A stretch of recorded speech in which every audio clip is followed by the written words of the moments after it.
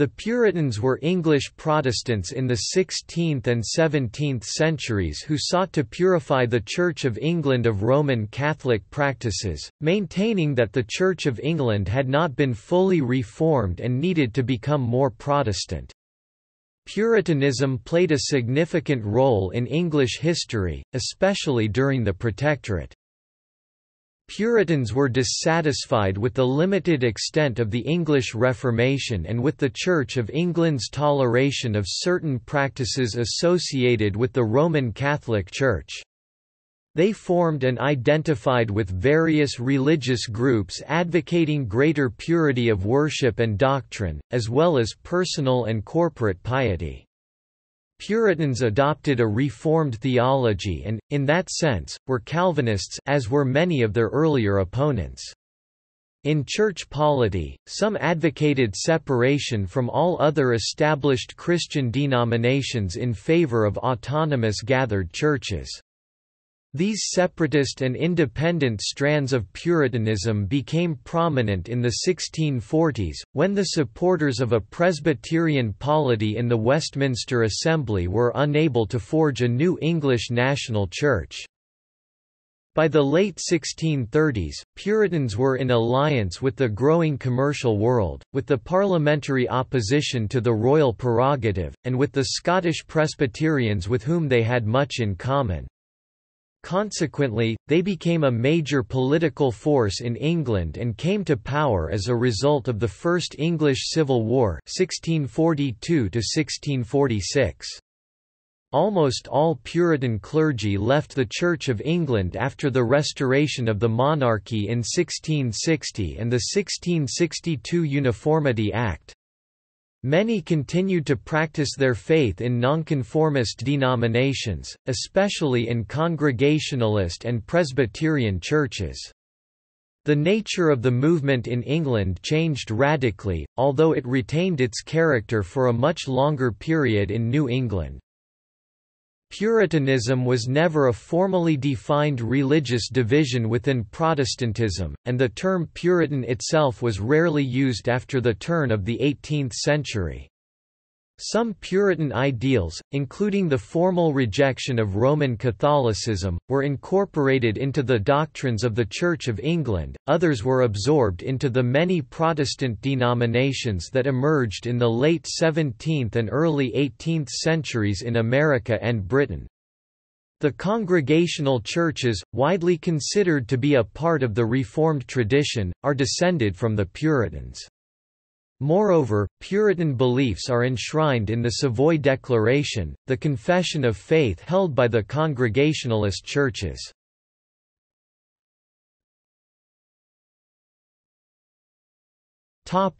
Terminology. In the 17th century, the word Puritan was a term applied not to just one group but to many. Historians still debate a precise definition of Puritanism. Originally, Puritan was a pejorative term characterizing certain Protestant groups as extremist. Thomas Fuller, in his Church History, dates the first use of the word to 1564. Archbishop Matthew Parker of that time used it and precision with a sense similar to the modern stickler. Puritans, then, were distinguished for being more intensely Protestant than their Protestant neighbours or even the Church of England. Non-separating Puritans were dissatisfied with the reformation of the Church of England but remained within it, advocating for further reform. They disagreed among themselves about how much further reformation was possible or even necessary. Separatists, or separating Puritans, thought the Church of England was so corrupt that true Christians should separate from it altogether. In its widest historical sense, the term Puritan includes both groups. Puritans should not be confused with more radical Protestant groups of the 16th and 17th centuries, such as Quakers, Seekers, and Familists who believed that individuals could be directly guided by the Holy Spirit and prioritized direct revelation over the Bible. In current English, Puritan often means, against pleasure, In such usage, hedonism and Puritanism are antonyms.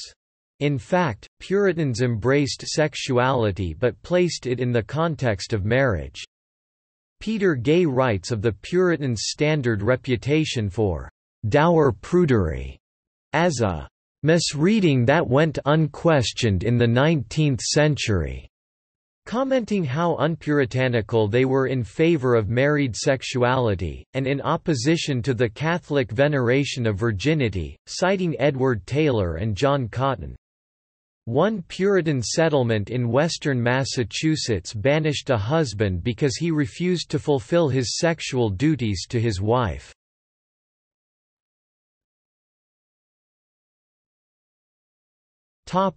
History. Puritanism has a historical importance over a period of a century, followed by 50 years of development in New England. It changed character and emphasis almost decade by decade over that time.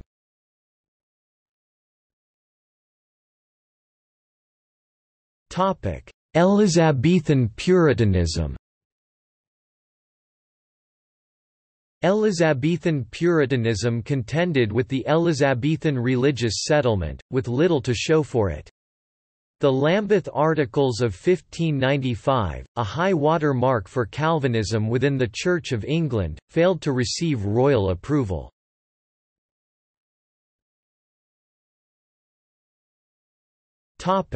Jacobean Puritanism.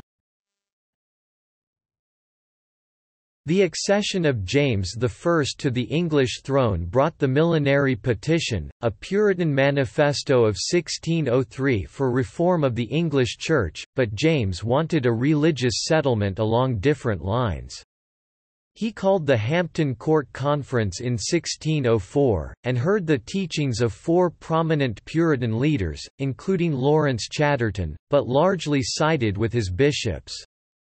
He was well informed on theological matters by his education and Scottish upbringing, and he dealt shortly with the peevish legacy of Elizabethan Puritanism, pursuing an Irenic religious policy, in which he was arbiter.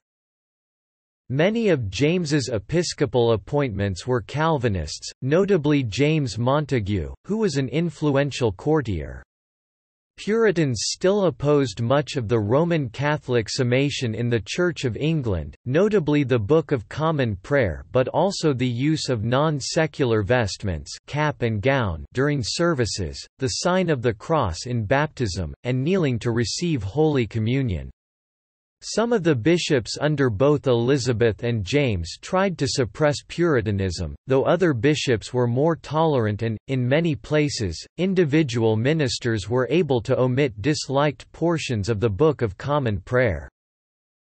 The Puritan movement of Jacobean times became distinctive by adaptation and compromise, with the emergence of semi-separatism, moderate Puritanism, the writings of William Bradshaw, who adopted the term Puritan for himself, and the beginnings of Congregationalism. Most Puritans of this period were non-separating and remained within the Church of England. Separatists who left the Church of England altogether were numerically much fewer.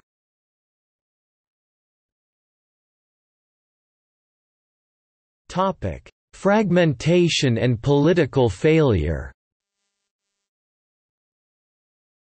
The Puritan movement in England was riven over decades by emigration and inconsistent interpretations of Scripture, as well as some political differences that surfaced at that time. The Fifth Monarchy men, a radical millenarian wing of Puritanism, aided by strident, popular clergy like Vavasor Powell, agitated from the right wing of the movement, even as sectarian groups like the Ranters, Levellers, and Quakers pulled from the left. The fragmentation created a collapse of the center and, ultimately, sealed a political failure, while depositing an enduring spiritual legacy that would remain and grow in English-speaking Christianity. The Westminster Assembly was called in 1643, assembling clergy of the Church of England. The Assembly was able to agree to the Westminster Confession of Faith doctrinally, a consistent Reformed theological position. The Directory of Public Worship was made official in 1645, and the larger framework, now called the Westminster Standards, was adopted by the Church of Scotland. In England, the standards were contested by independents up to 1660. The Westminster Divines, on the other hand, were divided over questions of church polity and split into factions supporting a reformed episcopacy, Presbyterianism, Congregationalism, and Erastianism. The membership of the Assembly was heavily weighted towards the Presbyterians, but Oliver Cromwell was a Puritan and an independent Congregationalist separatist who imposed his doctrines upon them.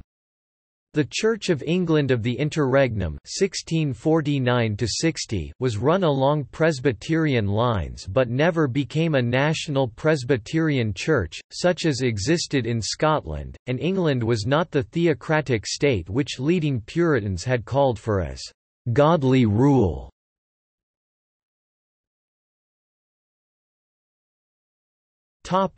Great Ejection and Dissenters.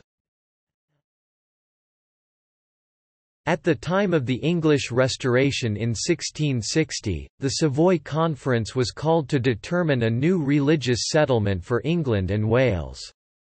Under the Act of Uniformity 1662, the Church of England was restored to its pre-Civil War constitution with only minor changes, and the Puritans found themselves sidelined.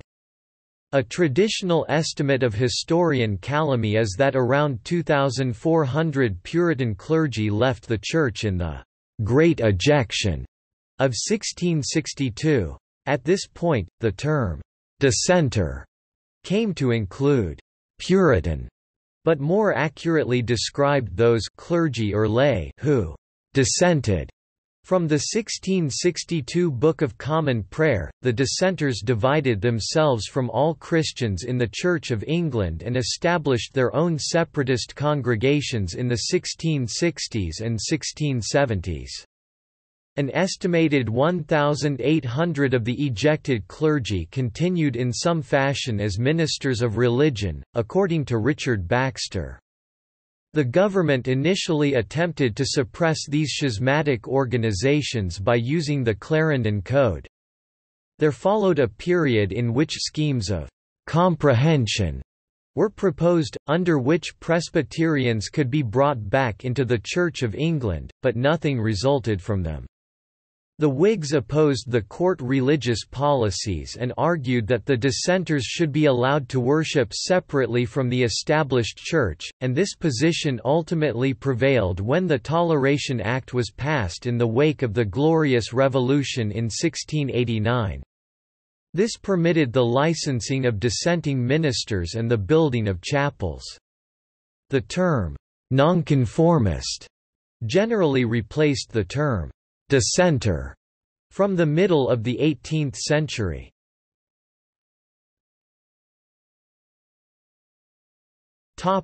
Puritans in North America.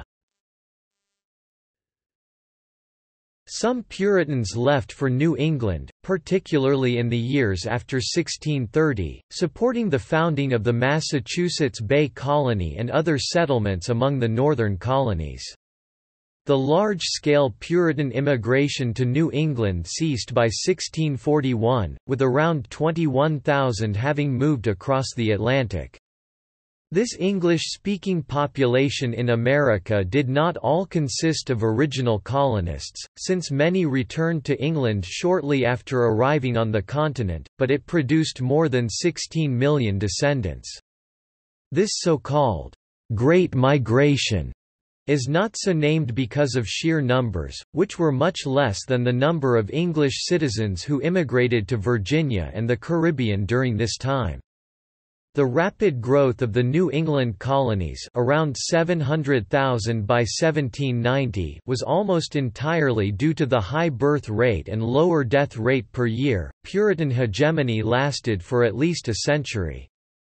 That century can be broken down into three parts: the generation of John Cotton and Richard Mather, 1630–62, from the founding to the Restoration, years of virtual independence and nearly autonomous development; the generation of Increase Mather, 1662–89, from the Restoration and the Halfway Covenant to the Glorious Revolution, years of struggle with the British Crown; and the generation of Cotton Mather, 1689–1728, from the overthrow of Edmund Andros, in which Cotton Mather played a part, and the new charter, mediated by Increase Mather, to the death of Cotton Mather.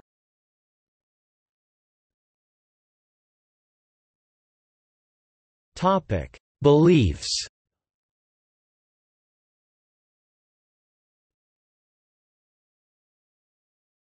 Topic: Calvinism. Puritanism broadly refers to a diverse religious reform movement in Britain committed to the continental Reformed tradition. While Puritans did not agree on all doctrinal points, most shared similar views on the nature of God, human sinfulness, and the relationship between God and mankind. They believed that all of their beliefs should be based on the Bible, which they considered to be divinely inspired. The concept of covenant was extremely important to Puritans, and covenant theology was central to their beliefs. With roots in the writings of Reformed theologians John Calvin and Heinrich Bullinger, covenant theology was further developed by Puritan theologians Dudley Fenner, William Perkins, John Preston, Richard Sibbes, William Ames, and, most fully by Ames's Dutch student, Johannes Coxaeus. Covenant theology asserts that when God created Adam and Eve he promised them eternal life in return for perfect obedience. This promise was termed the covenant of works.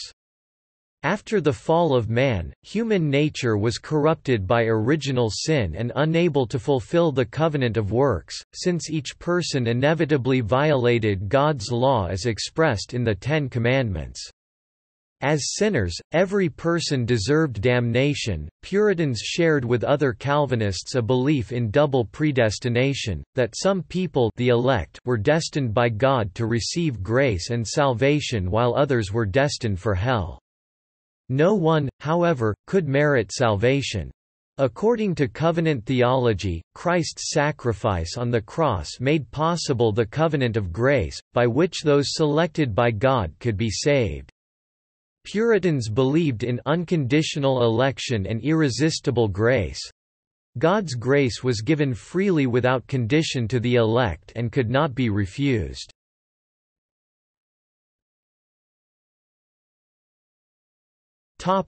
Conversion.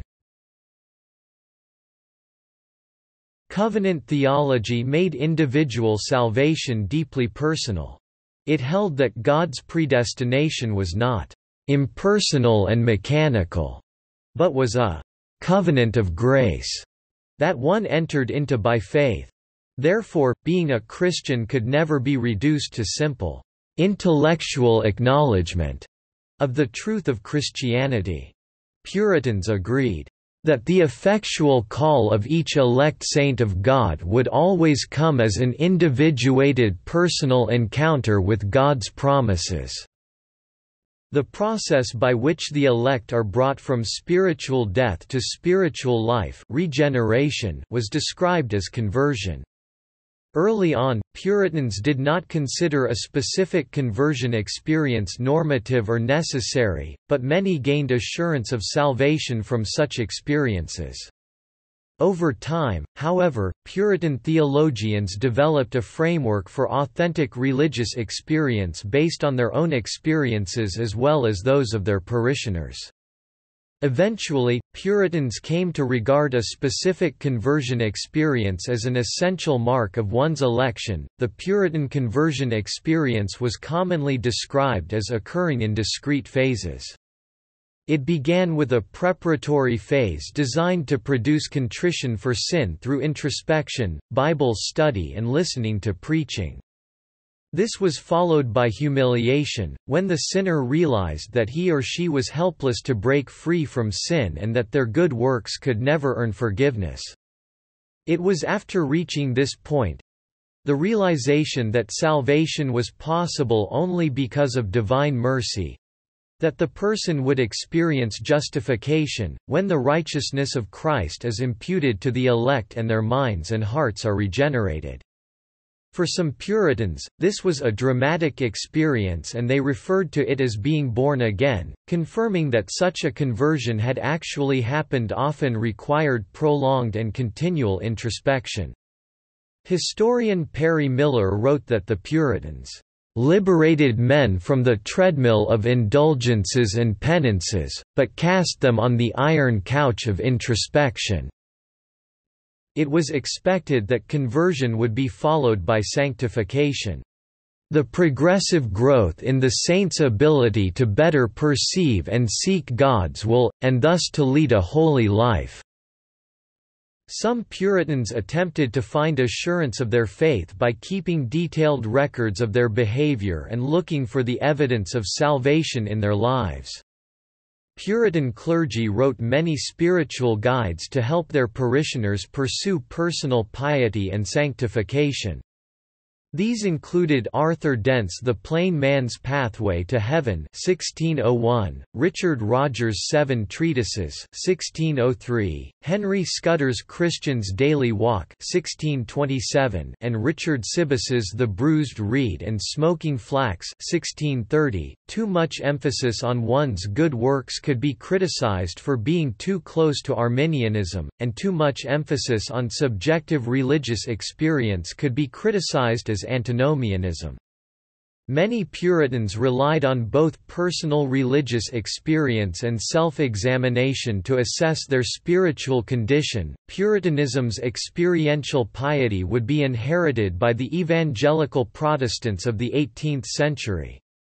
While evangelical views on conversion were heavily influenced by Puritan theology, the Puritans believed that assurance of one's salvation was rare, late and the fruit of struggle in the experience of believers, whereas evangelicals believed that assurance was normative for all the truly converted.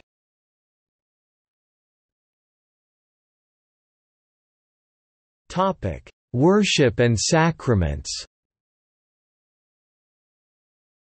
The sermon was central to Puritan public worship. The sermon was not only a means of religious education, Puritans believed it was the most common way that God prepared a sinner's heart for conversion. Puritans eliminated choral music and musical instruments in their religious services because these were associated with Roman Catholicism, however, settings of the Psalms were considered appropriate. Church organs were commonly damaged or destroyed in the Civil War period, such as when an axe was taken to the organ of Worcester Cathedral in 1642. Puritans taught that there were two sacraments, baptism and the Lord's Supper. They rejected confirmation as unnecessary. Puritans unanimously rejected the Roman Catholic doctrine of baptismal regeneration, but they disagreed among themselves on the effects of baptism and its relationship to regeneration. Most Puritans practiced infant baptism, but a minority held credobaptist beliefs. Those who baptized infants understood it through the lens of covenant theology, believing that baptism had replaced circumcision as a sign of the covenant and marked a child's admission into the visible church. In A Discourse on the Nature of Regeneration, Stephen Charnock distinguished regeneration from external baptism, writing that baptism confers not grace, but rather as a means of conveying the grace of regeneration only, when the Holy Spirit is pleased to operate with it. Therefore, one cannot assume that baptism produces regeneration. The Westminster Confession states that the grace of baptism is only effective for those who are among the elect, however, its effects are not tied to the moment of baptism but lies dormant until one experiences conversion later in life. Puritans rejected both Roman Catholic transubstantiation and Lutheran sacramental union teachings that Christ is physically present in the bread and wine of the Lord's Supper. Instead, Puritans embraced the Reformed doctrine of real spiritual presence, believing that in the Lord's Supper the faithful receive Christ spiritually. In agreement with Thomas Cranmer, the Puritans stressed, "that Christ comes down to us in the sacrament by his word and spirit, offering himself as our spiritual food and drink."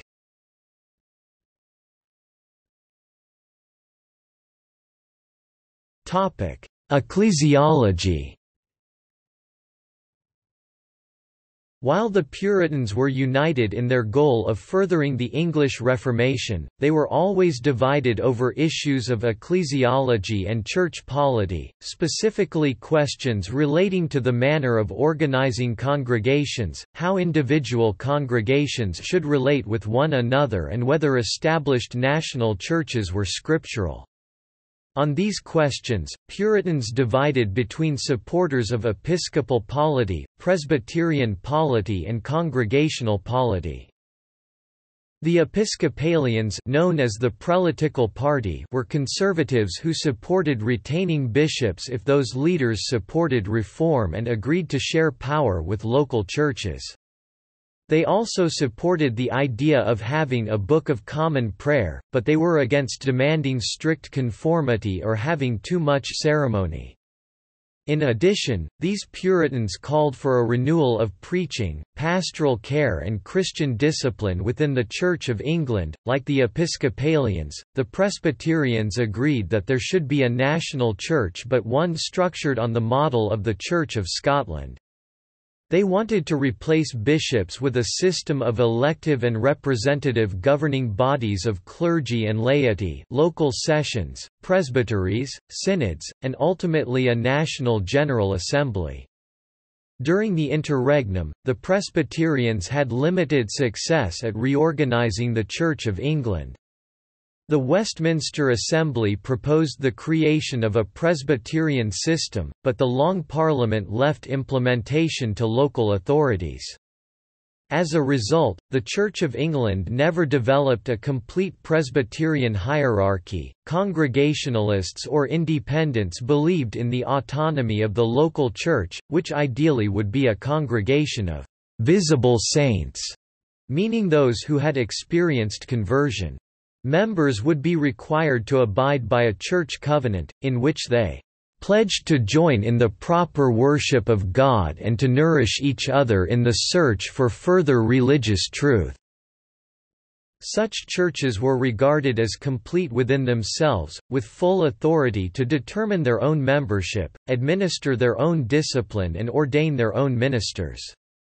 Furthermore, the sacraments would only be administered to those in the Church Covenant. Most Congregational Puritans remained within the Church of England, hoping to reform it according to their own views. The New England Congregationalists were also adamant that they were not separating from the Church of England. However, some Puritans equated the Church of England with the Roman Catholic Church, and therefore considered it no Christian church at all. These groups, such as the Brownists, would split from the established church and become known as separatists. Other separatists embraced more radical positions on separation of church and state and believers' baptism, becoming early Baptists.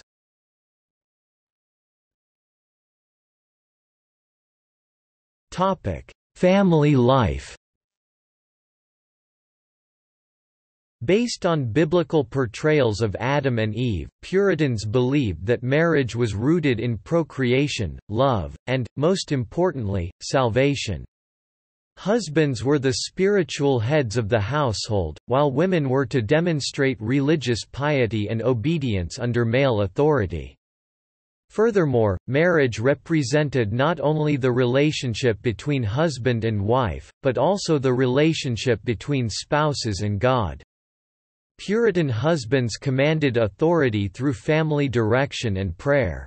The female relationship to her husband and to God was marked by submissiveness and humility. Thomas Gattaker describes Puritan marriage as together for a time as copartners in grace here, that they may reign together forever as co-heirs in glory hereafter. The paradox created by female inferiority in the public sphere and the spiritual equality of men and women in marriage, then, gave way to the informal authority of women concerning matters of the home and childrearing. With the consent of their husbands, wives made important decisions concerning the labor of their children, property, and the management of inns and taverns owned by their husbands. Pious Puritan mothers labored for their children's righteousness and salvation, connecting women directly to matters of religion and morality. In her poem titled, "In Reference to Her Children," poet Anne Bradstreet reflects on her role as a mother. "I had 8 birds hatched in one nest, 4 cocks there were, and hens the rest. I nursed them up with pain and care, nor cost nor labor I did spare." Bradstreet alludes to the temporality of motherhood by comparing her children to a flock of birds on the precipice of leaving home. While Puritans praised the obedience of young children, they also believed that, by separating children from their mothers at adolescence, children could better sustain a superior relationship with God.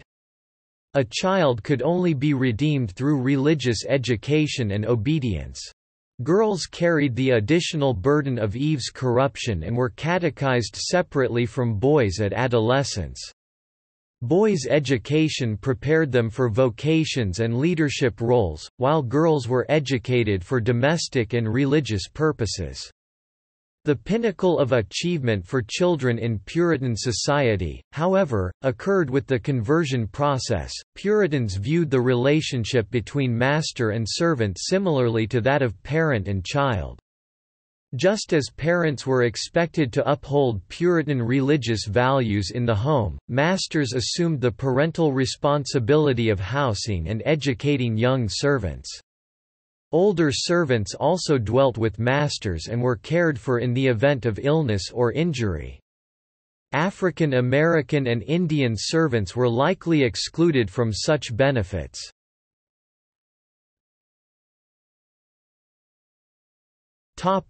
Demonology and witch hunts. Like most Christians in the early modern period, Puritans believed in the active existence of the devil and demons as evil forces that could possess and cause harm to men and women. There was also widespread belief in witchcraft and witches—persons in league with the devil. Unexplained phenomena such as the death of livestock, human disease, and hideous fits suffered by young and old might all be blamed on the agency of the devil or a witch. Puritan pastors undertook exorcisms for demonic possession in some high-profile cases. Exorcist John Darrell was supported by Arthur Hildersham in the case of Thomas Darling. Samuel Harsnett, a skeptic on witchcraft and possession, attacked Darrell. However, Harsnett was in the minority, and many clergy, not only Puritans, believed in witchcraft and possession. In the 16th and 17th centuries, thousands of people throughout Europe were accused of being witches and executed. In England and America, Puritans engaged in witch hunts as well.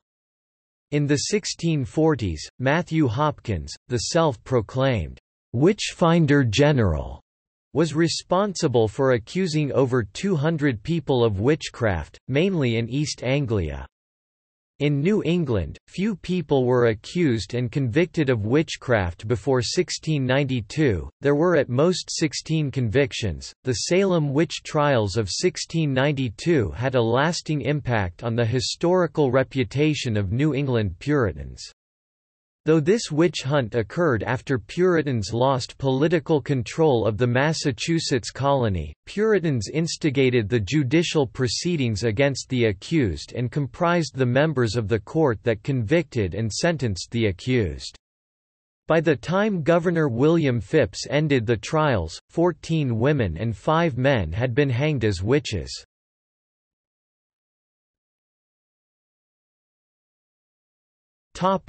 Millennialism. Puritan millennialism has been placed in the broader context of European Reformed beliefs about the millennium and interpretation of biblical prophecy, for which representative figures of the period were Johannes Piscator, Thomas Brightman, Joseph Mead, Johannes Heinrich Alsted, and John Amos Comenius.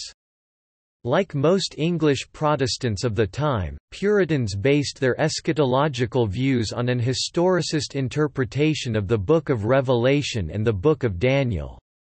Protestant theologians identified the sequential phases the world must pass through before the Last Judgment could occur and tended to place their own time period near the end. It was expected that tribulation and persecution would increase, but eventually the Church's enemies—the Antichrist, identified with the Roman Catholic Church, and the Ottoman Empire—would be defeated. Based on Revelation chapter 20, it was believed that a 1,000-year period, the millennium, would occur, during which the saints would rule with Christ on earth, in contrast to other Protestants who tended to view eschatology as an explanation for God's remote plans for the world and man. Puritans understood it to describe the cosmic environment in which the regenerate soldier of Christ was now to do battle against the power of sin. On a personal level, eschatology was related to sanctification, assurance of salvation, and the conversion experience. On a larger level, eschatology was the lens through which events such as the English Civil War and the 30 Years' War were interpreted. There was also an optimistic aspect to Puritan millennianism. Puritans anticipated a future worldwide religious revival before the Second Coming of Christ. Another departure from other Protestants was the widespread belief among Puritans that the conversion of the Jews to Christianity was an important sign of the apocalypse. David Brady describes a lull before the storm in the early 17th century, in which reasonably restrained and systematic Protestant exegesis of the Book of Revelation was seen with Brightman, Mead, and Hugh Broughton, after which apocalyptic literature became too easily debased, as it became more populist and less scholarly.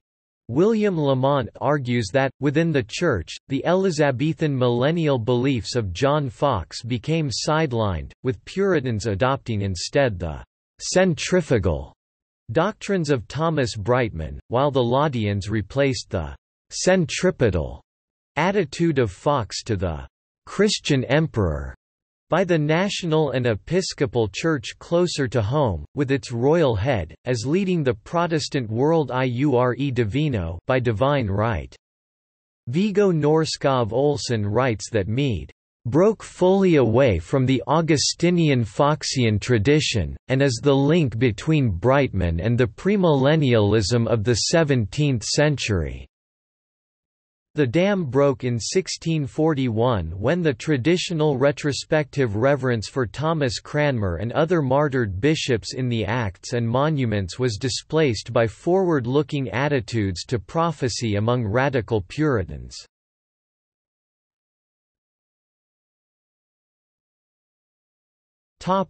Cultural consequences. Some strong religious beliefs common to Puritans had direct impacts on culture. Puritans believed it was the government's responsibility to enforce moral standards and ensure true religious worship was established and maintained. Education was essential to every person, male and female, so that they could read the Bible for themselves. However, the Puritans' emphasis on individual spiritual independence was not always compatible with the community cohesion that was also a strong ideal. Anne Hutchinson (1591–1643), the well-educated daughter of a teacher, argued with the established theological orthodoxy, and was forced to leave the colony with her followers.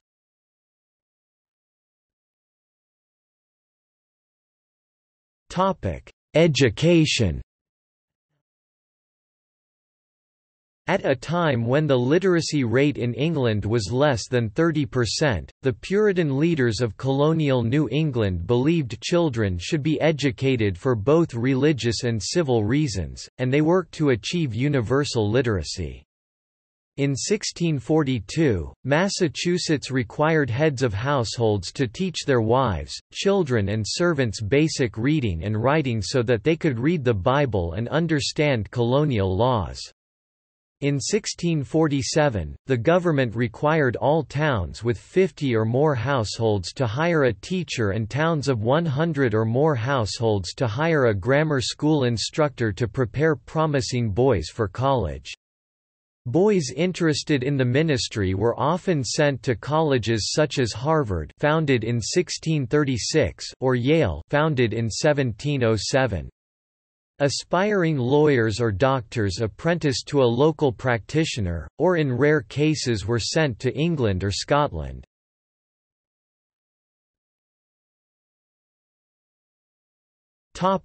Puritan scientists. The Merton thesis is an argument about the nature of early experimental science proposed by Robert K. Merton. Similar to Max Weber's famous claim on the link between the Protestant work ethic and the capitalist economy, Merton argued for a similar positive correlation between the rise of English Puritanism, as well as German Pietism, and early experimental science. As an example, 7 of 10 nucleus members of the Royal Society were Puritans.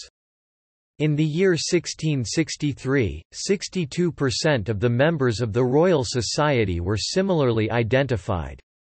The Merton thesis has resulted in continuous debates.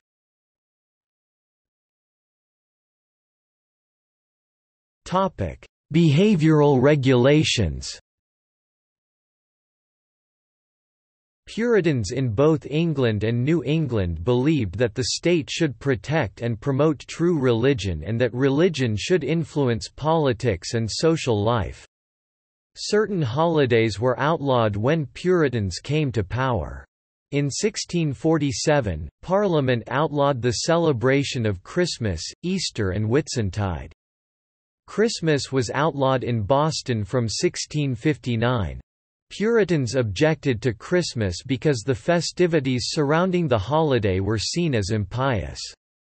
English jails were usually filled with drunken revelers and brawlers. Puritans were opposed to Sunday sport or recreation because these distracted from religious observance of the Sabbath.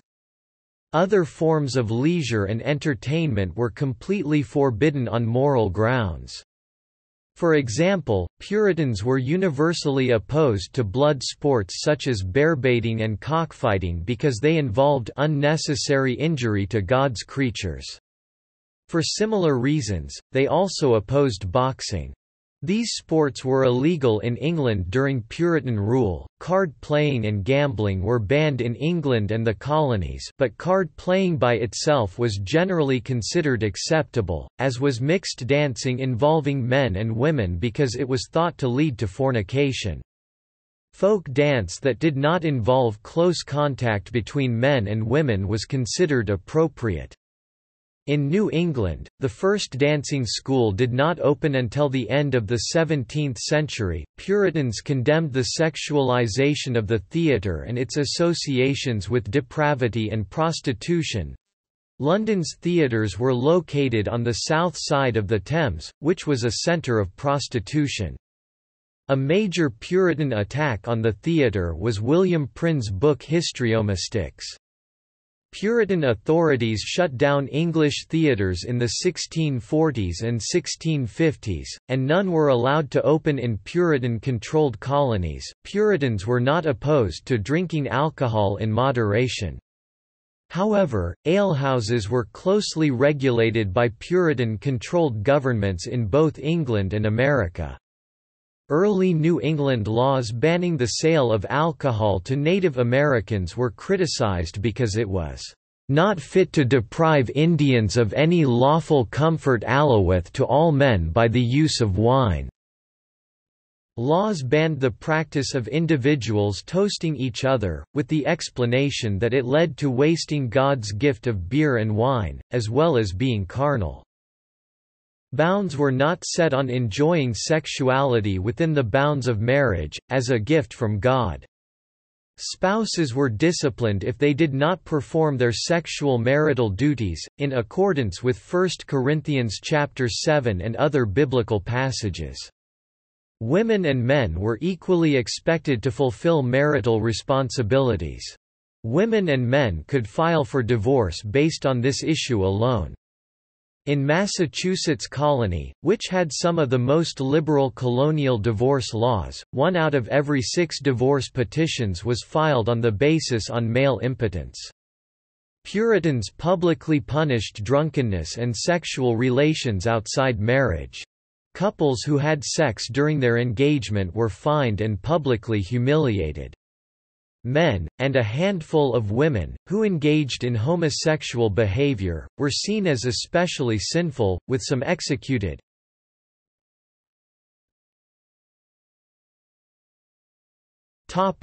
Opposition to other religious views.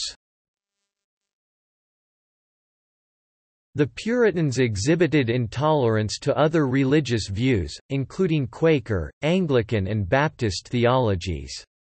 The Puritans of the Massachusetts Bay Colony were the most active of the New England persecutors of Quakers, and the persecuting spirit was shared by the Plymouth Colony and the colonies along the Connecticut River. In 1660, one of the most notable victims of the religious intolerance was English Quaker Mary Dyer, who was hanged in Boston for repeatedly defying a Puritan law banning Quakers from the colony.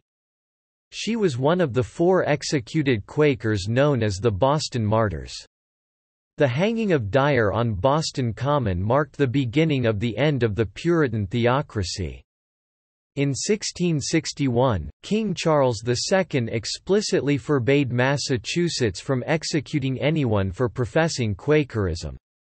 In 1684, England revoked the Massachusetts Charter, sent over a royal governor to enforce English laws in 1686 and, in 1689, passed a Broad Toleration Act. The first 2 of the 4 Boston martyrs were executed by the Puritans on 27 October 1659, and in memory of this, 27 October is now International Religious Freedom Day to recognize the importance of freedom of religion.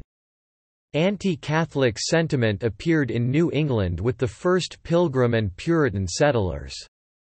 In 1647, Massachusetts passed a law prohibiting any Jesuit Roman Catholic priests from entering territory under Puritan jurisdiction. Any suspected person who could not clear himself was to be banished from the colony. A second offense carried a death penalty.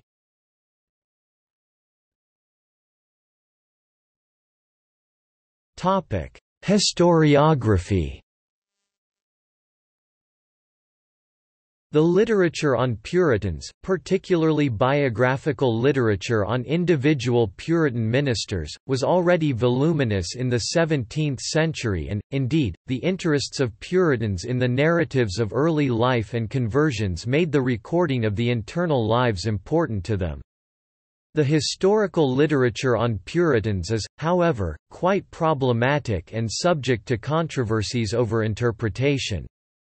The early writings are those of the defeated, excluded and victims.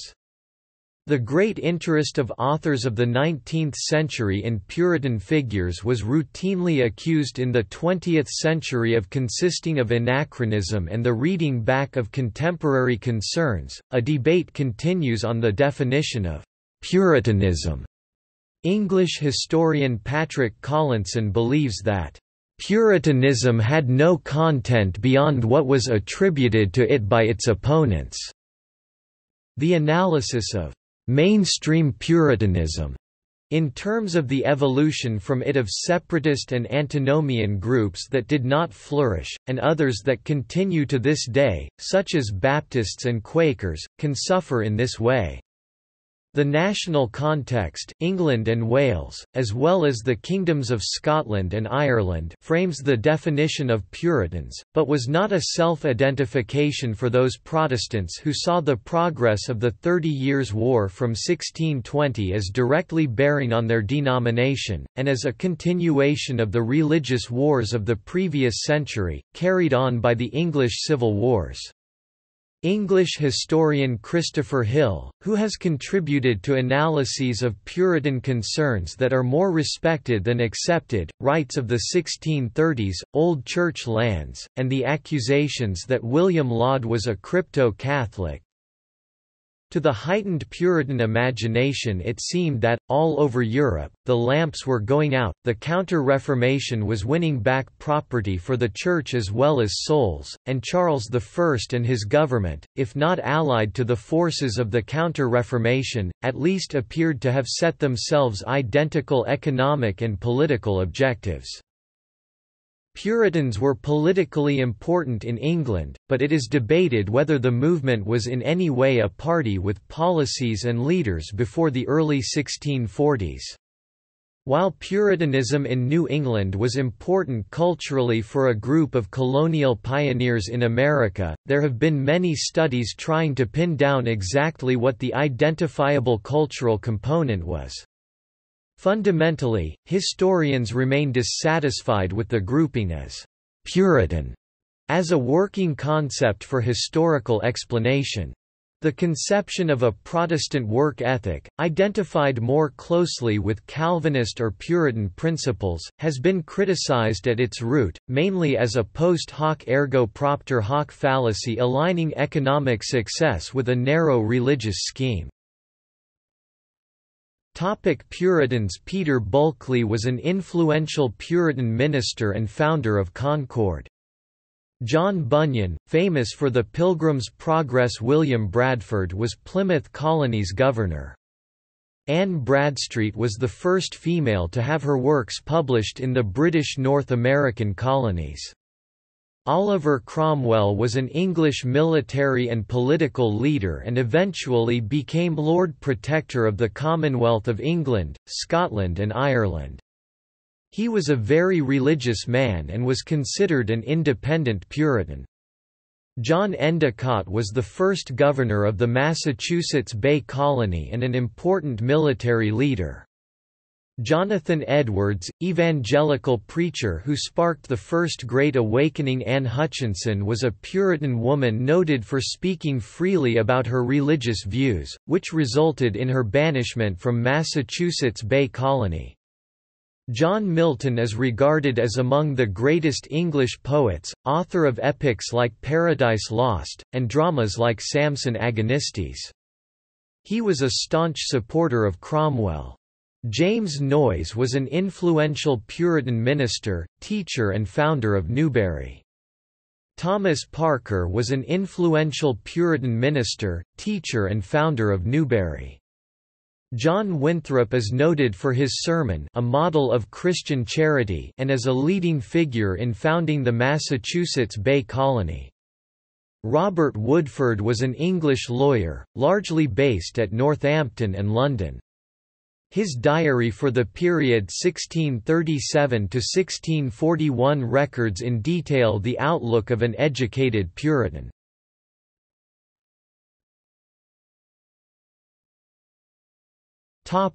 See also: Plymouth Rock, Restorationism, Work ethic.